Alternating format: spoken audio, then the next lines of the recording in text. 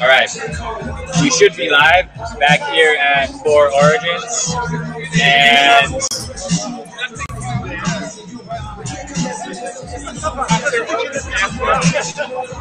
we ran into a few technical difficulties while we are trying to do this.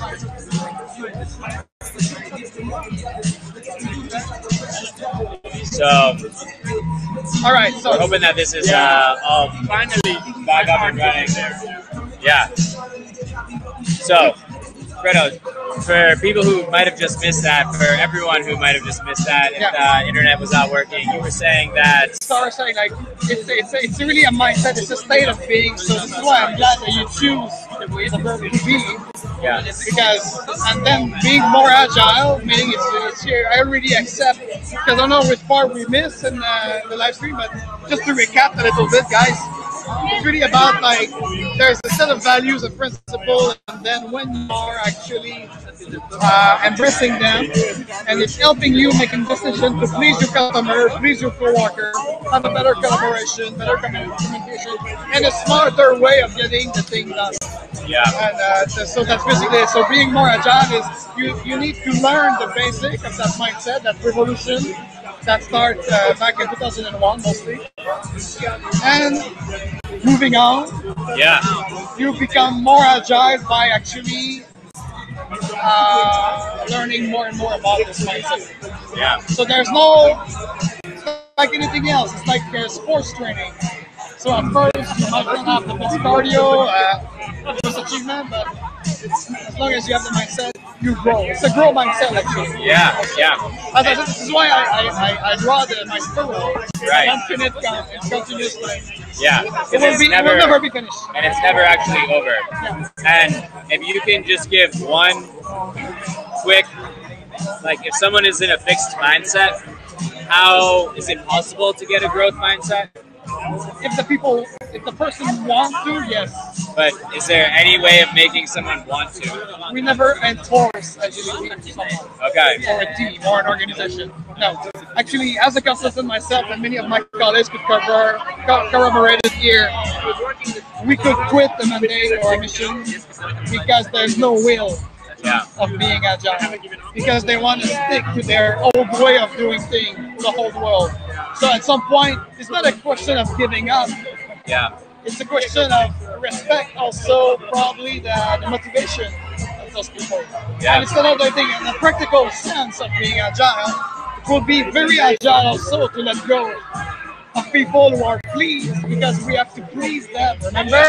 Yeah. So if they're pleased to do waterfall process or to do it a certain way and it's worked for them, why should I actually force them to adapt agility? Yeah. That will be anti-agile. Right.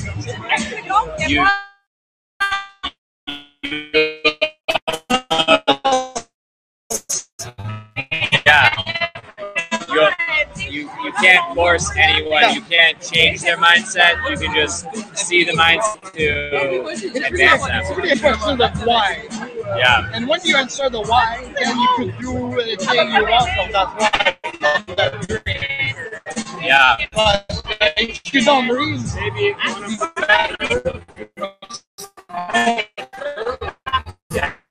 it's your choice. Right. Now, AF, let's go to the some of the write-in responses. Do you think when we do the Scrum Beer, probably some people out there heard about the lean coffee or the lean Guinness, so it's just making fun of those with something to drink. Okay. To make it happening, like we do train other Scrum Master, other coaches, other business owners, just to exchange about what passionate us, which is great customers to please them. So beer will definitely help. Wine. I saw people, for those who like the Kanban pizza, why not?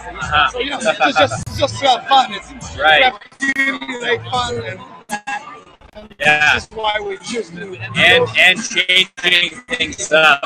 Someone here wrote experimenting, so I think it's always testing, making your circle, keeping experimenting, just seeing where it could go, knowing that Just your question, that person is very wise, so bravo to you out there. I don't know if it's inside or not, because when you ask the question, Chris, how can someone be more agile? It's by experimenting. It's empirical.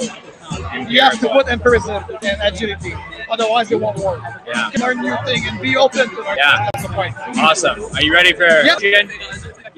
All right. This one is going to be a bit more open-ended.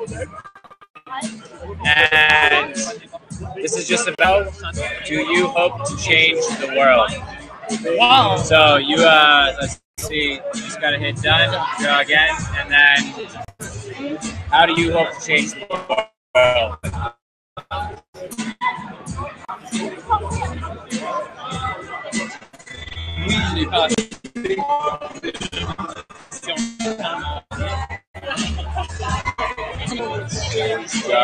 Just go draw again. So I do done? Yeah. There you draw. Yeah, the next one.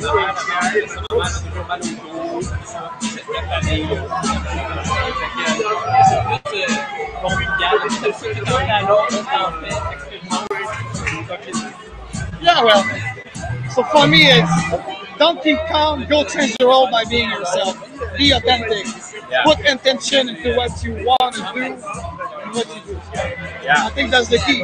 And actually, yes, agility will help you to get there. With that mindset, I mean, like, I don't know if it's too... Yeah, go, yeah, get into it. Get into the theoretical. The theoretical, but the practical way. I mean, like... Because I've heard you change yourself. That's the first step to changing your environment. Yes. It has to start from within. Exactly. And then when you embrace the sense of value, and you actually use them to make decisions to improve yourself, your team, your organization, and then the world. Yeah. And that's funny because this morning I was introducing a client to agility, and we exactly went through that kind of stage. Yeah. Because first it's yourself. If you feel good, if you're in love with yourself, you'll be able to give love to others. And no, I'm not shy to talk about love. I'm not talking about romantic Doesn't love. love and business have no place together? Absolutely not. Not in 2020. Guys, we are we're entering the third decade of the 21st century. Could we evolve? Yeah. Okay, so change the world to start with yourself. And when you're well-being, when you know thyself, you know the universe, so you change the world. Yeah. You see, that's my motto. It might sound a bit esoteric, Yeah. but in the meantime, applying that to business, we see it often happening. After 17 years of the Agile movement, 18 years next month, by the way. Yeah. Okay? 19 years.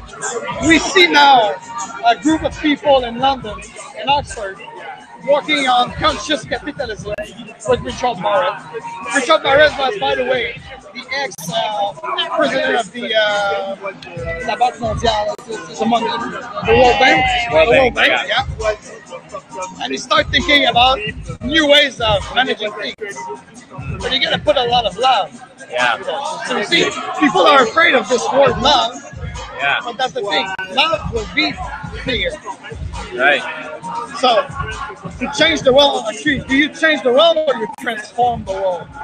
Transform, from the Latin transforma, being actually better into another form. So, actually evolve. Yeah. So, you get back to the first question when I draw the infinite loop. Yeah. That's the thing. So, infinite loop, but of evolution. Right. And how do you know if you're transforming it in the right way or the wrong way? Other people say start with you. Yeah. See, so I'm not the only one. Yeah. So excuse me, your So you question want was to change the world. Yeah. Start with you. by giving back. By giving back with love. I don't know if it's people who hear us talking about love or people inside here. It's my colleague that's in front of me here. So here's the thing. So and you have conscious leadership group. Right. Conscious leadership. Can you imagine that? Conscious Like leadership. the whole way of managing is having a director. Yeah, words have a weight, right? Right. So when you have those words, now we transform all those director and manager into leaders. Yeah. But nowadays, to apply this kind of mindset of agility, we just don't need leaders. Right. We need conscious leaders. And conscious leaders, it's about the people around them. Yeah. Always have this value system in mind to make a better decision, to please the people that work for them. So I have a question. Yeah. Do conscious leaders run companies on the stock market where short-term gains are prioritized? Good question. I think we're getting there at some point. As I said, Richard Barrett, who started a movement of conscious capitalism, was for about 15 years the head of the World Bank. Yeah. It's the central bank of all central banks. So now when you talk about the stock market, I know it's a bit on the other side of the financial. It's more like, I will say, I don't know if I'm allowed to say that, but it's more like the fake investment financial thing. Yeah. It's the gaming part. You see tweets that drop company valuations by $1 billion. Exactly. And oh, by the way, I was talking before at the Scrum Beer with a nice entrepreneur before. They say like the startup wave that we have right now, it's all BS because of these valuations. Yeah. Like we have a great example, and I'm sorry to offend anybody out there, but WeWork, it's almost failing right now. Are you losing the Yeah, we're still going here though. Here, okay, because you're the most important. Yeah, exactly. So yeah, that's it. So you see, all these discussions, these conversations should help us grow. Yeah. And should help us transform the world. And it's happening in. So that's the funny thing. It's not happening in a fast, slow. This is a perception. Yeah. Okay. Even the time, the concept of time is a perception. So, so now, there's some sharks that have been alive for 500 years. Exactly. So that's why I said don't keep going. Because if you stop moving, the shark is getting you. Yeah. But if you're still swimming, the shark will run up there. Just keep going and exactly. Yeah. Well, awesome. So what do we have here? It's, we got we think some people think Bernie will change the world. Make Earth great again. Love, anarchy. Anarchy. Oh yes. Actually, about anarchy, I'd like to say something. Thank you for that, whoever you are, because this is great. Actually, a lot of people will say, "Oh, agility will bring chaos into my organization." No, they don't understand. It's actually bring better order, not order out of chaos, but actually.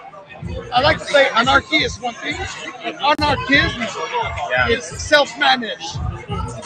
I think it's a proper way to talk about self-organizing, self-managed stuff.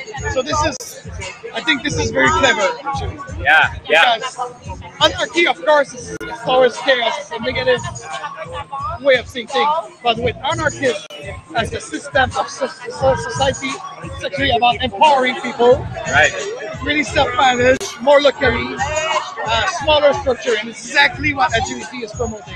Yeah. Also, we talked about it before, but he reminded me that. So thank you for that. Whoever you are comes up to this because they got it right, and I think it's interesting that anarchy trained because I was recently reading about forests that have these pockets of biodiversity. Yes. And they happen once a tree falls down, clears out the space, and gives room for all of these other organisms to grow within. But if you have wildfires, you have just flat clearing. It doesn't have enough structure around it to support that regrowth. So it's almost like the healthiest organisms have those trees falling down, have those things changing, but they don't change the entire organization, but they're always changing, or else they can get wiped out by one single thing that they didn't see coming. So I think, a healthy dose of anarchy is good for everyone. But again, anarchy is the pejorative way of saying like F the system. Right. But anarchists, if you read about it, it's a very serious political system of empowering the citizens. And like anybody out there will talk about it, because I saw Bernie something and but Bernie, his first campaign, he promoted a sense of empowering people. It's not about the citizens or communities. It's really about a local community that work together in togetherness, have a better say in what should be it. And then you could actually, after that, it's the same thing. I say start from you, your community, and then you scale it. Yeah. So you scale it. So anarchist, when I was reading it in my first bachelor in political science back in the day, a long time ago. I know I might look young in the dark, but I'm not. So yeah, it was all about this. I was fascinated by those guys who work in the in the 1700s, before the American Revolution. Yeah. They wrote about a system of self. Okay. So, but the bourgeois in France and in the United States, they decided to create more practical type of revolution. Right. Or pragmatic, should I say. Yeah. So what I call it more pragmatic. Instead of going into a system that really empowered the subject of the king. Right. Well, the king, you could argue that he's not in the business of empowering. No. He's in the business of being in power. No, but and so... You saw what happened. Yeah. Maybe less in the United States. Yeah. You could correct me about that but in France, the revolution that stayed for about 2 decades till Napoleon take over he gets back the power he was giving to the citizens. Because I don't know if people out there, some French there, but they could also correct us. The Commune de Paris, there was a commune. The commune was actually a self-managed anarchist way of managing things. But Robespierre killed them all. Interesting. It was a revolution contre revolution. The thing is, they replaced the king in France by an oligarchic system that it didn't empower more the people. Yeah. We think, oh yes, liberty, brotherhood, fraternity, and I missed the third one. Anyway, but you're not a very good French person. Nah, French one. Yes, he's French. Yeah, there's some. They're everywhere here in Montreal. Yeah. You run into one eventually. But I don't remember the third. What's the third? Liberté, fraternité, et loyauté. Loyalty. Loyauté. Ça, c'est les vagues de... Non, en France. Hey, So the thing is, so this is for me, like, it was really revealing. Now we have maybe a Listen yoga more, stuff or love meditation. More, recycle, just do it. I think that just do it is interesting too. Just trending towards action. Yoko Ono? Yeah, maybe we should just put all of our hope in Yoko Ono. But I don't know if she's doing it. It's been a while. Yeah, it's just the sit-in for peace, which actually happened here in Montreal at the Fairmont Hotel. Her and John Lennon locked themselves in a hotel room. Yeah. I wasn't even born. Have you been to the? I have. It's a great exhibit. So, AF, this has been an awesome. Égalité, that's right. Thank you. This has been an incredible interview. Thank you. Learned so much about agility, everything. How can people find out more about what you're doing? Come to the next Agile Lounge. Well, actually, I just don't want to sell myself. I will sell the movement first. Yeah. And I think the first link you should go, it's enterprisescrumaltogether.com. Okay. It's the sign of my great mentor and the mentor of the person who put us together. So you're going to learn a lot of things about the true pragmatic way of bringing agility into any organization of any size, of any industry, anything. And if you'd like to know more about what I'm doing, not just in Montreal, but also in Europe and the United States, go to Agile, say again, like Agile Lounge? AgileLounge.com, yes. So you put the link in the description, I don't know. Awesome, yeah. But, so that's the thing. And if you're in Montreal in 2 months, come have a beer with us at the Scrum Beer. Yeah. You're more than welcome. It's a great time. And the beer here at Four Origins, fantastic. Shout out to them. Shout out to them. Yeah. Thank you guys. Awesome. Cheers. Thank you.